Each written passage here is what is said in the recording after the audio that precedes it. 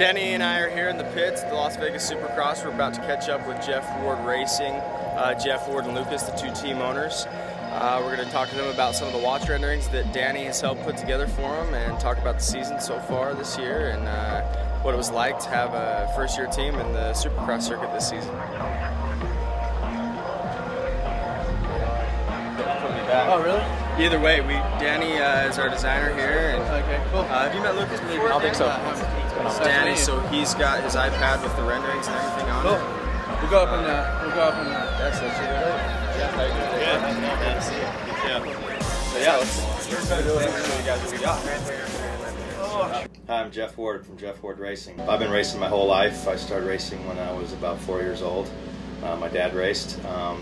Then I became, this was like late 60s, early 70s when motocross in the United States was even really a form of professional racing. It was more in Europe and it was just starting, so even being a mini bike rider there wasn't much racing going on.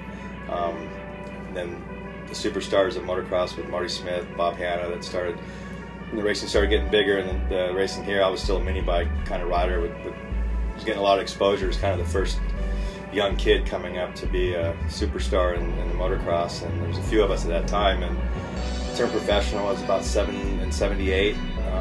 Rode for Kawasaki factory for 14 years.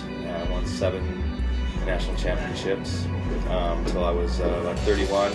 Then 92 I retired from motocross and I wanted to keep racing, and I got into IndyCar racing.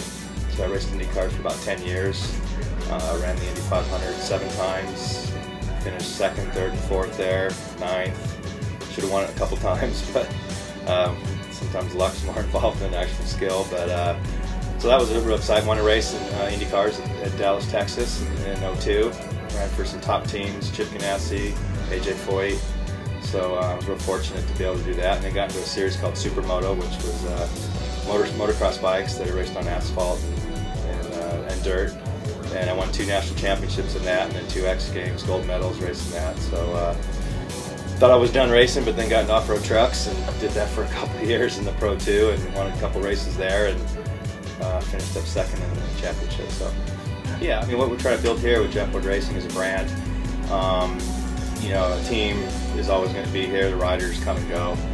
Unfortunately, Josh got hurt the 3rd race in, and so never really got to build himself up to where he needed to be. And then in a rush, I would say, putting the team together, getting all the bikes, getting everything dialed in, building a new track, doing everything. So it having you know, Josh coming off an injury, so you know, going into the first race, not sure if he was even going to ride, and to get going, and you know, we knew where Kyle was, so he was kind of our base guy of doing some testing and stuff. But so you know, we went in with not very high expectations, just to get the series going, and that's what we're for.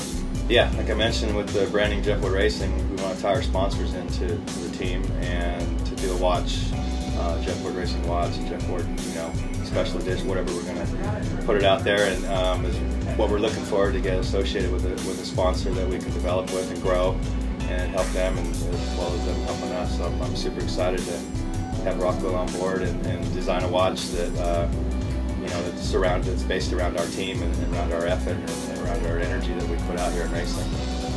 Okay, so we mocked up a few watches for this. A little mic up. A couple of the renderings that we got for you. Offered a few different colorways. You can swipe to the right, and you'll see a few more designs that we did. And then our 50 square, which is one of our. That's one most popular. Yeah, I like it. Yeah. So let's definitely make sure and get it perfect. You know, let's get it exactly how you want it. I like you explained in the interview.